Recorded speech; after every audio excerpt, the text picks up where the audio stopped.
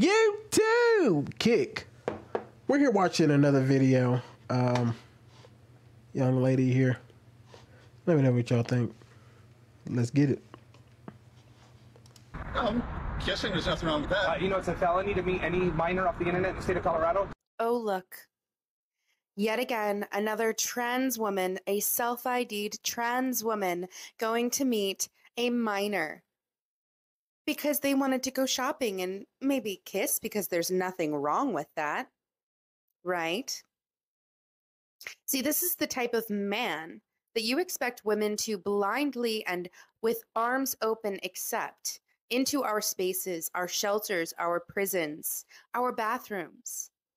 This is not the type of man that I want around my child, nor any woman wants around her. These are pedophiles. These are autogynephiliacs. And the sooner you recognize and realize that your all-inclusive community can't just say, well, they're not really trans, when they are clearly living as a trans woman, then maybe, just maybe, you'll start to realize the rest of us aren't transphobic because we hate trans people, but actually concerned about the well-being and safety of ourselves and others. That's not a cis-het white man, ladies and gentlemen. That is a trans woman through and through. Or are you going to be transphobic and claim that they're not really trans? Wake up, recognize that you live in a cult full of lies. And then maybe we can come together and find resolution on how to move forward as a society. Own up to those members of your community that are doing harm. Exhibit A, the man at the beginning of this video who is a trans woman. Okay, so based off what I just was listening to, I think what she was trying to defend is that the fact that this was a man, and not, even though it's a trans woman, but this is the man who was doing this kind of stuff, and we're going too far to protect these kind of men. I was talking about this earlier.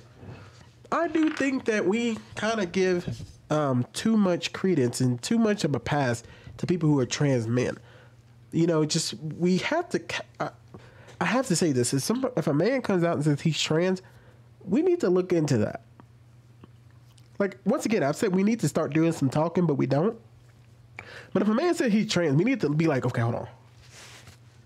Let's have a real discussion about this, because there is a chance that this man is creepy. We can't just say because the man wants to be a woman that he's just a normal, everyday guy. And he just wants to live his life as a woman. I say the same thing if we're talking about trans men, right? But it seems to be the trans women who tend to kind of go off the rails. But there are women who've done the same thing. I think that woman who wanted to be a man, changed her life into a man, went into that store and asked people, but that was more of an anomaly. That just happens. She's probably a psychopath. But I would agree that we just can't pass up and be like, if a guy comes out and says, I want to wear a dress and I want to dress up like a little girl, that we should just be like, cool. No, I think we should be like, what? Let's talk about this, young man. Let's just have a conversation. Let's just go through therapy, or at least have a talk, do some counseling or something. I don't understand what the concept of truly is of just letting people just say they are what they are instead of going through this. Because if I feel like if a person says they want to be a female, I'm a little disturbed. I'm a little like, wait a minute. I can understand femboys and I can understand tomboys, but I don't understand the concept of just being like, oh, I want to wear the dress. I want to be a woman in every form. I want to go into their bathrooms. I want to be part of their sports. I want to be around women and do women things with women. I'm going to have to question that and be like, why? Why do you feel like so much that every part of you has to do everything women do? You want to have periods. You want to be pregnant. You want to pretend you have a uterus. You want to, like, all that stuff comes out to me. It's kind of like, that's odd, don't you think? You don't have any of those body parts. So why do you want to go to the female's bathroom so much? Like, why do you want to be in there with them? Because you don't feel comfortable around men? Why? Why don't you feel comfortable around men? Let's start asking those questions. Then maybe we can start to get to the bottom of things instead of just assuming, just because that's who they want to be. I get so tired of hearing that. I don't care what you do with your life. I'm not going to judge. Nope, judging. Sorry, just the way it is. We have to, because at the end of the day, I am about protecting women, but I also want to protect those men. Those men who want to be women, it's not like I hate them. I do find it odd, and I'd rather us talk to them and see what's really going on in their mind and see if there's actually everything psychologically okay with them, instead of just tossing them to the wayside and saying, oh yeah, do what you want to, and let them fall into a deep, deep depression, and then they end up either hurting somebody or themselves. I don't think that's the way we should go about it. If we really care about these people who are trans women, we should actually start having discussions and start talking to them instead of just letting them go on and do whatever, because it's not crazy that look, pedophiles exist in every form and fashion, and no matter woman, man, they exist everywhere.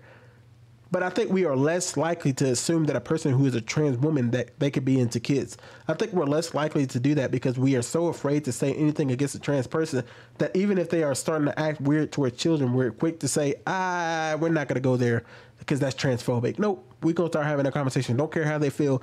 We're going to have that conversation. If they say something weird towards a kid, if they get naked in front of a kid, if they keep asking kids to do all these surgeries, I'm questioning it. We're going to have a conversation. That's the way life is going to go. Good?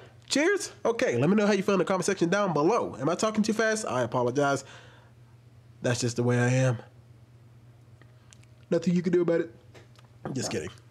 But seriously, let me know how you feel in the comment section down below. Do you agree with her, or did I completely misinterpret what she was trying to say?